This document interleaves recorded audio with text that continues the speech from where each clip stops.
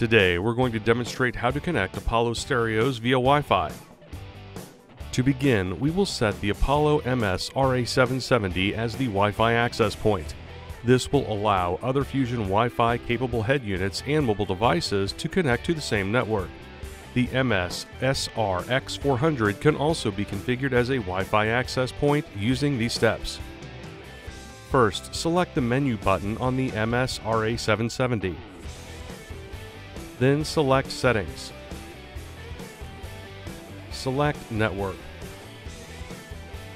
There are three options to select in the network menu: Wi-Fi off, Wi-Fi client, and Wi-Fi access point. Select Wi-Fi access point. There will be two options: Use Defaults and Advanced. Selecting Use Defaults will automatically set up the SSID and password for the network. For this demonstration, we will select the Advanced option. Select SSID to create a custom network name. Select AP Security. Then select WPA2 Personal. Select Password. Enter your custom password. Finally, scroll down and select Save. The Fusion Apollo 770 will state it is saving the network settings. The Fusion Apollo 770 is now configured as the Wi-Fi access point and will return to the network settings screen. We can now connect another Fusion Apollo Marine stereo to the Wi-Fi network.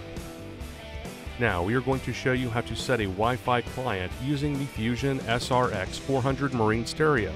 To begin, press the menu button. Select Settings. Select Network. Select Wi-Fi Client.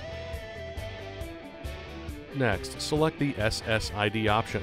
The Fusion SRX400 stereo will search for available Wi-Fi networks. Select the Wi-Fi network we set up with the Fusion Apollo 770.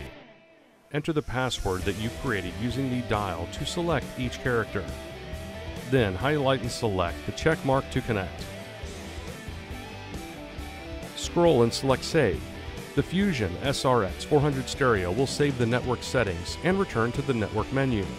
Your Fusion Apollo 770 and Fusion SRX400 stereos are now connected through Wi-Fi. And that's it. Thanks for watching. For more help, please visit marinesupport.garmin.com.